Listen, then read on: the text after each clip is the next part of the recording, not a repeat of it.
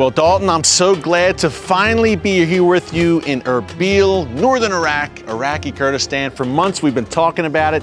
You made it happen. Now we're here. This place is near and dear to your heart. Tell us why you are so connected to Iraqi Kurdistan. Well, for us, the personal journey started in Turkey, actually. We moved to Turkey back when we started FAI, which is our little spiritual family. Frontier Alliance International, great organization that we featured here before on the show. Yeah, in fact, in Israel, in the Golan, when we were working in Syria. And we moved to Turkey because the Syrian war had started. And we moved into a neighborhood, accidentally, there was a Kurdish neighborhood. We started hearing the Kurdish story, the Kurdish narrative, hearing the hearts and the minds of Kurds, and we instantly fell in love with them. And just so people know, the work you're doing at FAI, you're going into war zones, into hot spots, and you're providing incredible humanitarian work. Yeah, we believe very much in creative access and that to tether together relief and humanitarian aid with the faithful representation of the gospel, to be both hands and feet and the message of the gospel itself, to display it among the nations.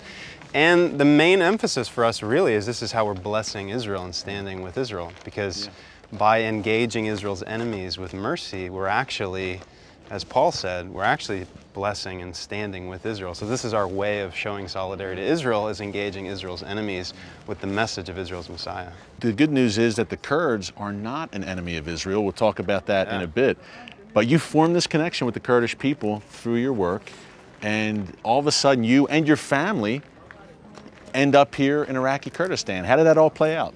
Well, we watched, as Obama called them, the JV jihadis take Fallujah. ISIS, of course. We watched Fallujah fall, and as soon as Fallujah fell, which is a place that there was a lot of blood and money, and there was a lot spent there to secure Fallujah during the surge years and the Anbar years. U.S. soldiers. When that fell, we knew that something significant was about to happen. They weren't no JV squad. So we recalibrated, because we were prioritizing Syria and Turkey at the time. And then we came here when Mosul fell. And we jumped in with the Kurdish forces providing medical care, emergency medical care for the Peshmerga. Now the Peshmerga are the Kurdish military forces. And we jumped in with them, we moved to the Iranian border, right on the Iranian border where we'll be going the next few days. And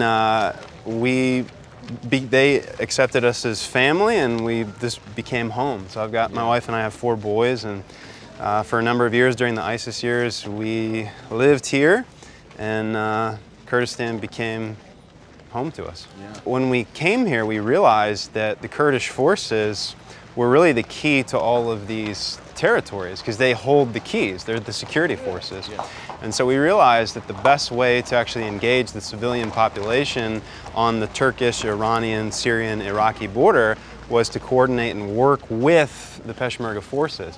And we discovered in the process that the Kurdish military forces are aggressively pro-United States, aggressively pro-Israel, aggressively pro-religious liberty, aggressively pro-ethnic freedom, meaning they're not a racist genocidal army like many of the armies in the Middle East. And this is here in the middle of the Muslim Middle East. We have this great force for moderation right here in Iraqi Kurdistan. Pretty amazing. And the thing is, Kurdistan, a lot of people don't, you say Kurdistan, they go, where? I can't find it on the map. Where is it, you know? And the reason why is because Kurdistan, the best way that I know how to explain Kurdistan, what it is it's a pre-state inside of a failed state, Iraq, surrounded by rogue jihadi states. We're going to talk more about the geopolitical strategic situation here and why the Kurds are such an invaluable ally for the United States right here in the heart of the Middle East. But we have to mention where we are right now. This is a fascinating place. Set the scene for us. So right now we're in the old city, the Citadel, right in the heart of Erbil. Now the crazy thing about this place is, as you can see, it looks pretty old. And it is pretty old. It's not just pretty old. This is the oldest inhabitable city in the world.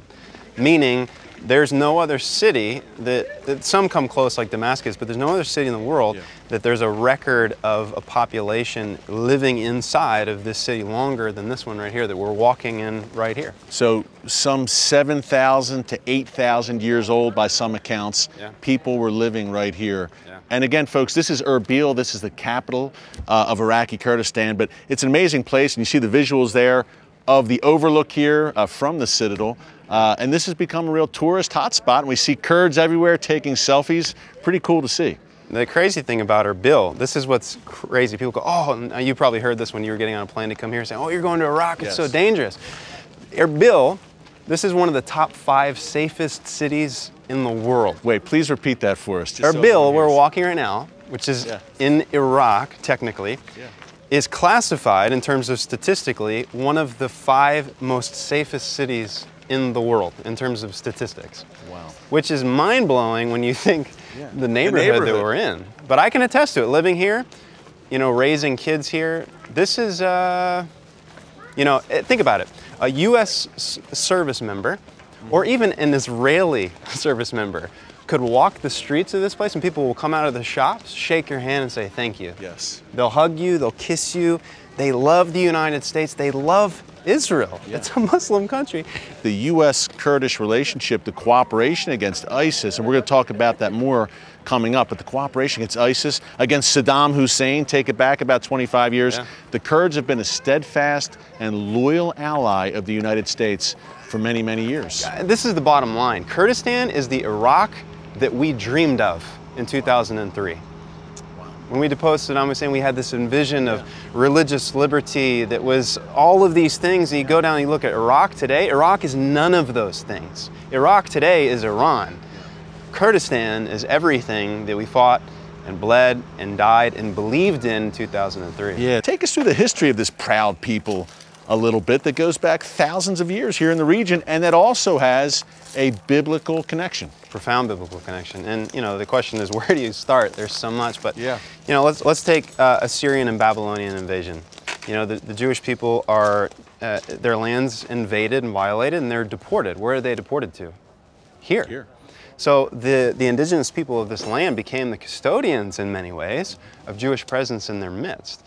And you can meet Kurds today who will talk about before 1948 how there was still Jewish presence here and how they believed it was their responsibility to care for the Jews who were still in exile in their midst, who then went back in 1948. Now think of that. What other country in the Middle East thinks and talks that way? Yeah, who's actually has fond reminiscences of the Jewish presence here and would like to see it return. And I think it's because God's hand is on this people in a profound way. You know, this is profound. You know, we talk about the wise men who came, you know, when Jesus was born in Bethlehem, but where did the wise men come from? They came from here. And if you talk to the Kurds today, the Kurds just assume it. It's just, yeah, the wise men, they were Kurds.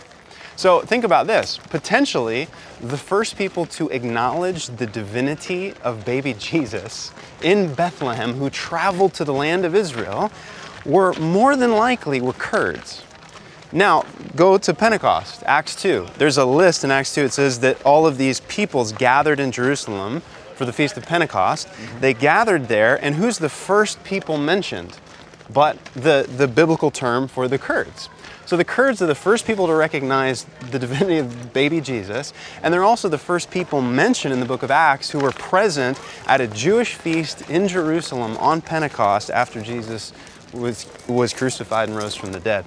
And I think the Kurds have a history and a destiny of being at the forefront of God's purposes. And I think that's what we're on the cusp of now, is another season of the Kurds being harbingers of God's providential purposes in the Middle East. Yeah, there's clearly something stirring here, and it's a proud people that, look, has been oppressed. They can share that with the Jewish people as well. There's been a history of oppression and tyranny against the Kurdish people here in the region. But like Israel in many ways, the Kurdish people are standing strong. They're here today, they're thriving through Saddam, through ISIS, go back to ancient oppressors thousands of years ago, yet the Kurds are still here. And I think it tells you something, Dalton, about the character and the spirit of the people, that they are so close to America, that they do have such a fond view of Israel. Interestingly, the Arabs call the Kurds the other Jews, and they call Kurdistan the other Israel. Now, they mean it in a derogatory way, but for us, we consider that a compliment, I would say. Totally. And now, the thing is, those of us who stand with and love the state of Israel and the Jewish people, I believe there's no better way over the next decade to show our love and solidarity with the Jewish people in the state of Israel than standing with this people and this pre-state that's not yet a state that I believe deserves to be a state. Yeah. And you can see it, it's coming alive, and this is a place that deserves our support. Yeah. We talk a lot here on the show about Israel being the front line of defense for the West, but the Kurdish people are the front lines of that front line here in the belly of the beast in the Middle East. But hey, we're going to be talking a lot about what's going on here today, and as people can see, it's bustling, it's alive here in Iraqi Kurdistan. We'll talk more about the past, and we'll talk about the future of this incredible people and this incredible region with you. Dalton, thank you so much, my friend. Glad you're here, brother. Oh, I'm glad. It wouldn't have happened without you, my friend, and the great work of Frontier Alliance International. We'll have much more coming up from here in Erbil after the break. Don't move.